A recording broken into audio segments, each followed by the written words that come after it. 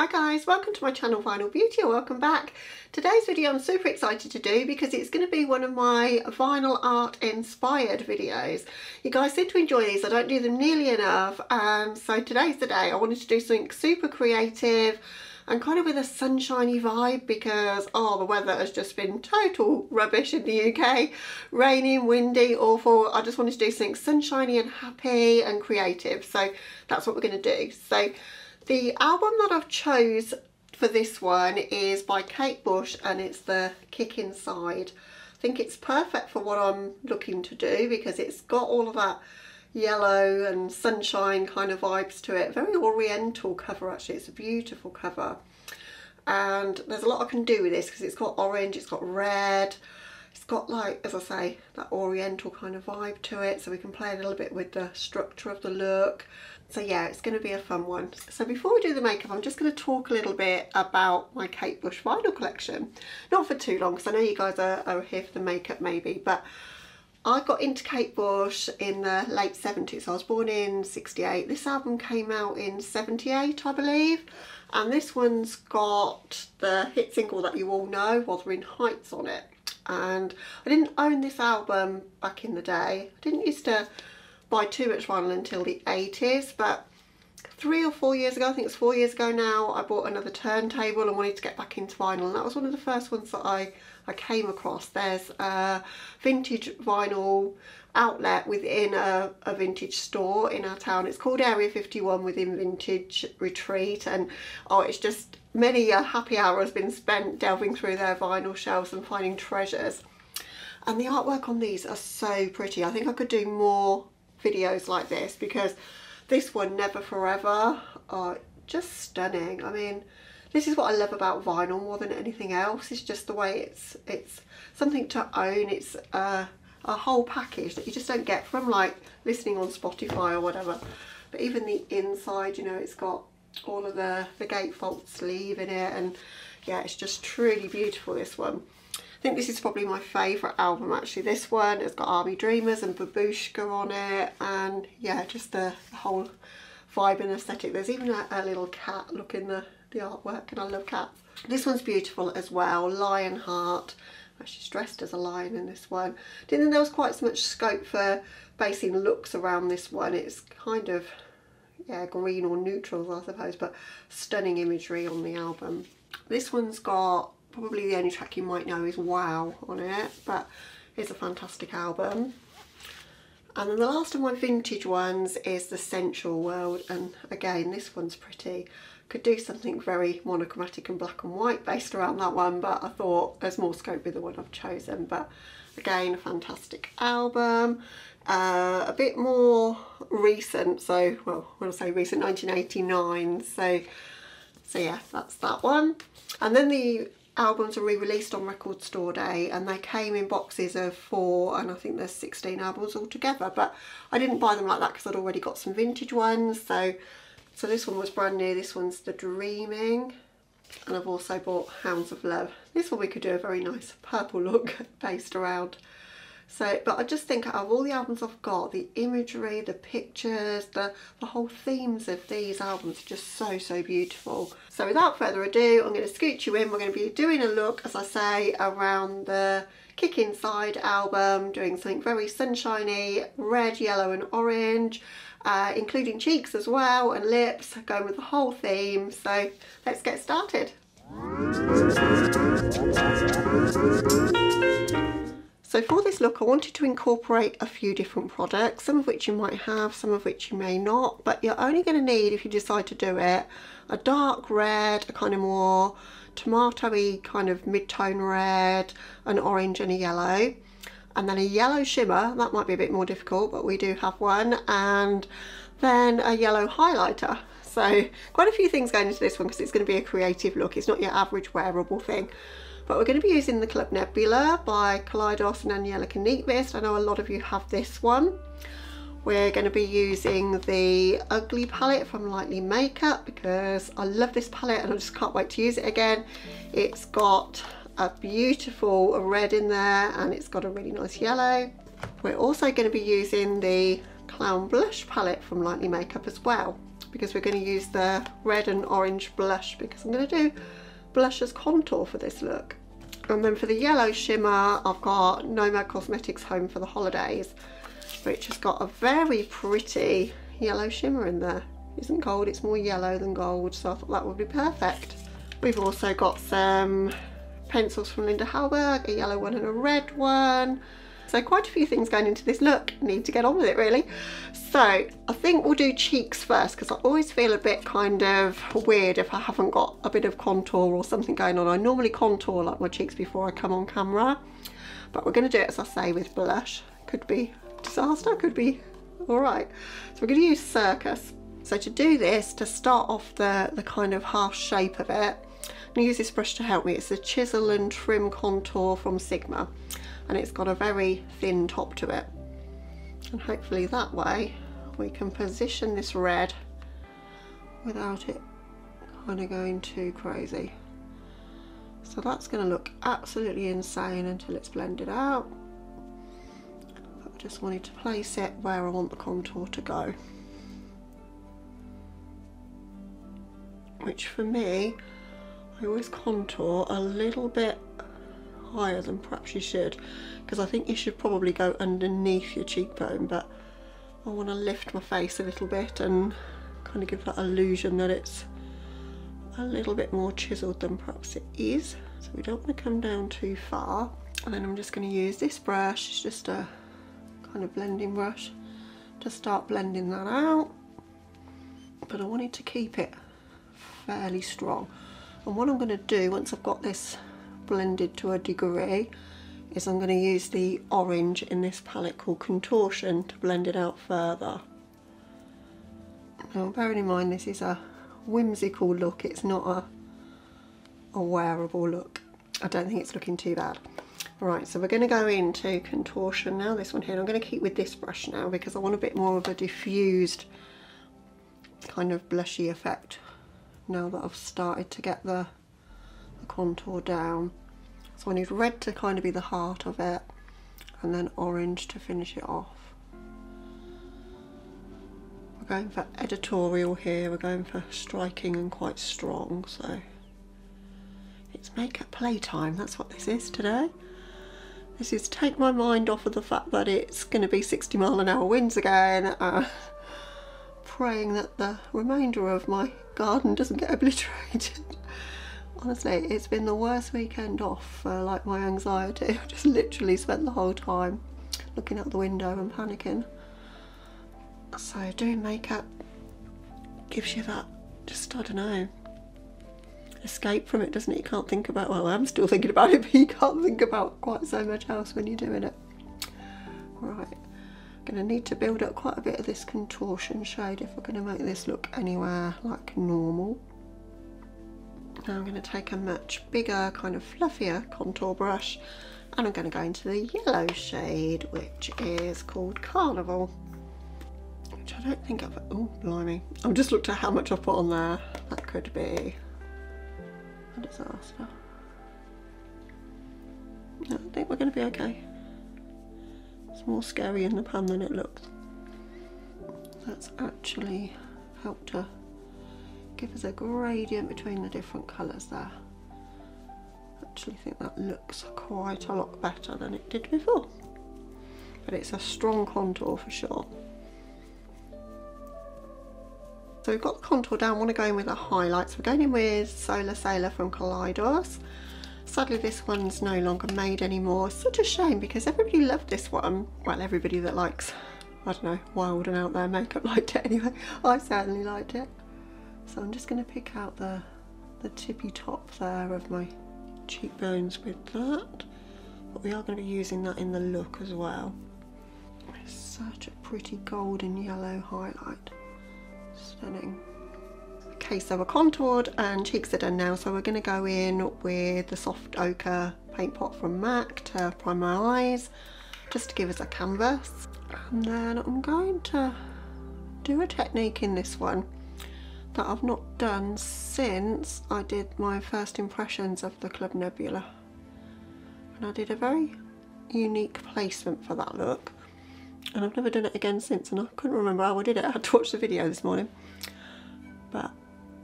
it's one of these I just never repeated, and I think it bears repeating because it turned out quite fantastic, if I say so myself. I really liked how it looked. It was just something unusual, a little bit alien kind of to what I normally do.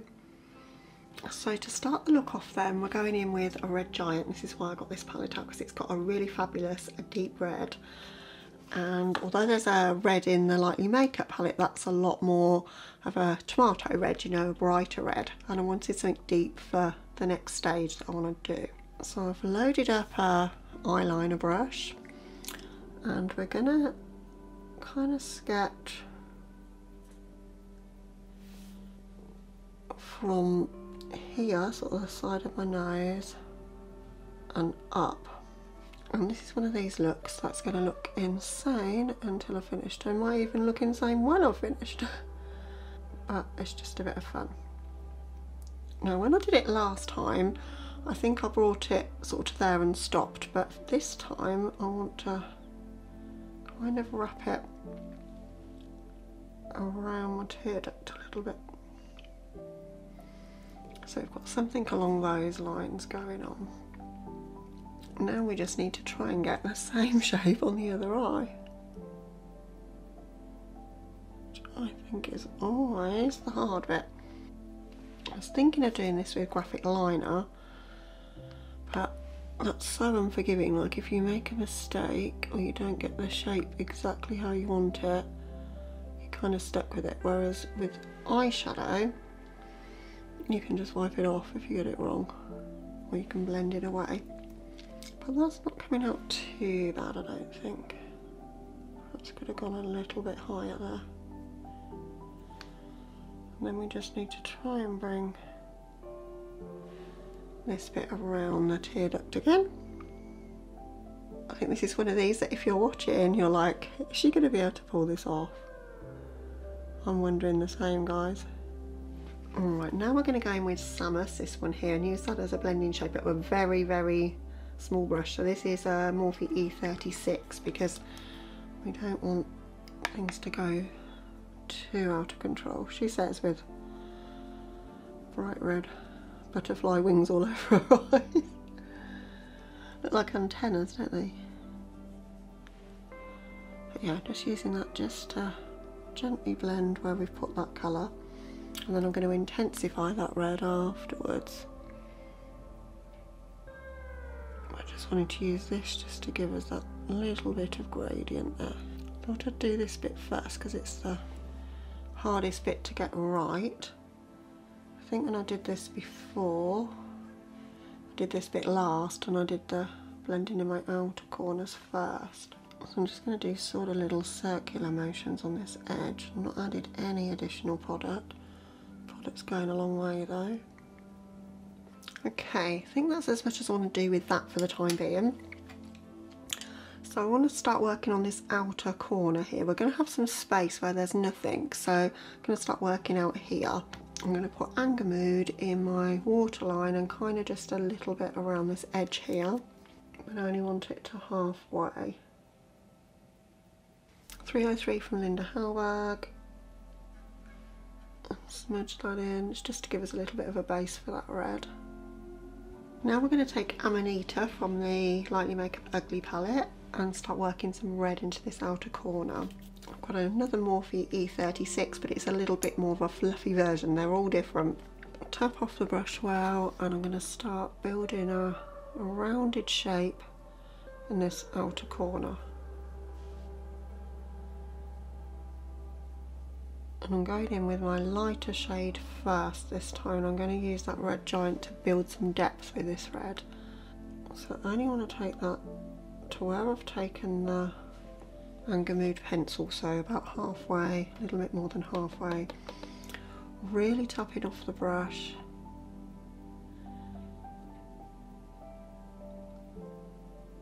Gentle circular kind of motions to get this colour down. Same thing on the other side, so we're wrapping it right round the outer corner. I love doing looks like this. It's just something so different, and it's like art. It's like painting rather than doing makeup, I think.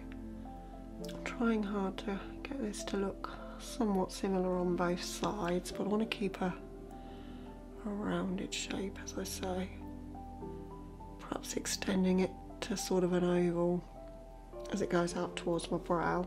Just don't have the small enough brushes that I need sometimes. I was looking for a good brush to do this. I'm going to go in with Construction now, the orange. Slightly dip into that and take that around the edge of that Magenta shade. So we use that as our blending shade and start to get a little bit of orange into the look, but more so on this outer corner and less so underneath my eye. I don't want the orange underneath my eye really. So I'm going sort of 50% on, 50% off between skin and this red shade with this orange shade. I've got someone coming round to quote us for our fence hopefully today. I'll probably scare the life out of him when I open the door in this makeup.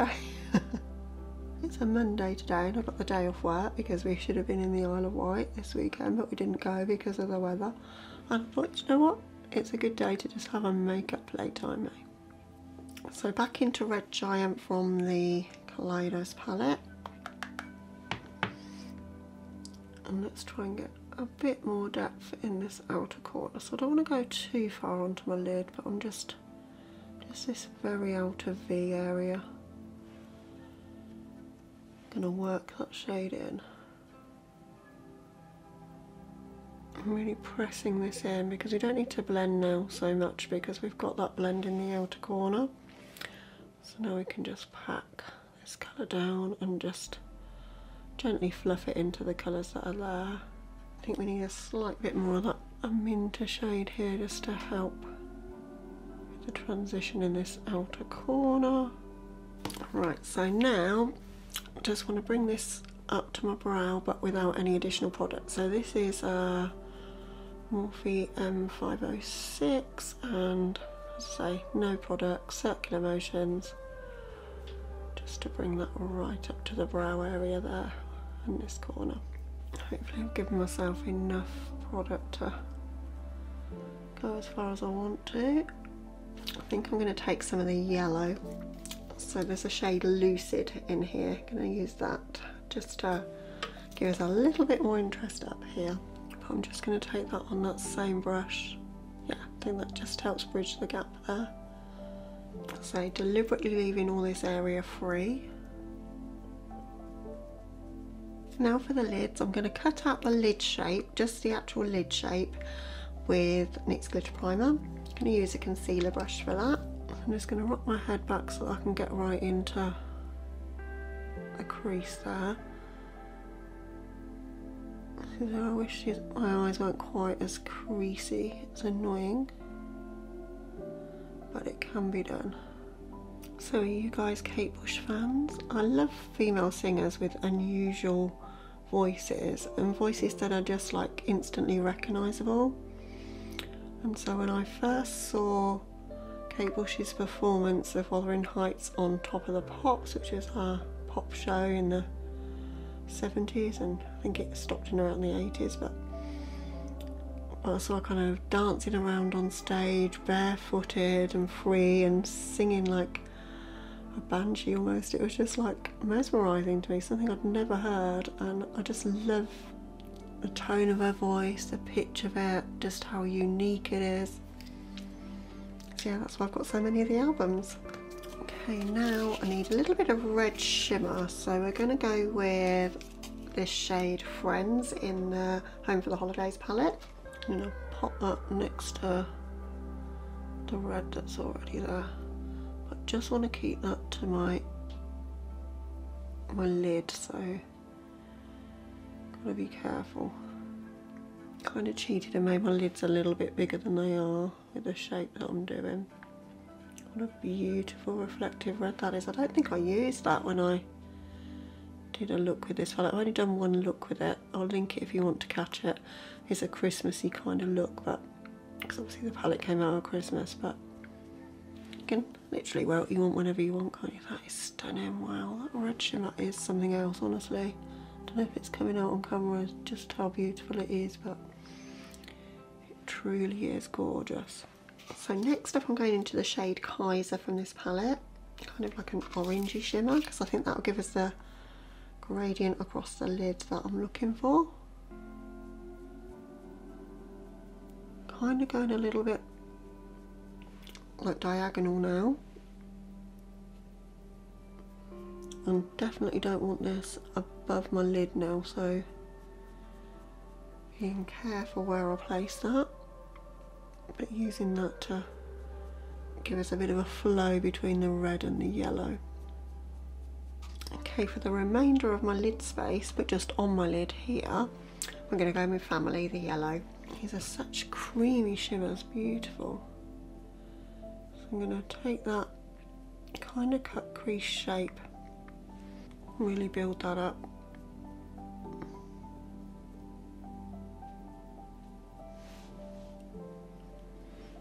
So we've got quite a opaque yellow going on there, but we've still got a gap, as you can see. Same on the other eye, so getting right into the crease there, fading it into that Kaiser shade. It's a beautiful yellow. Wow. I'm probably going to have to edit some of this out because it's taken me a while to build this one. Okay, now we're going in with Happy Mood in the remainder of my waterline here.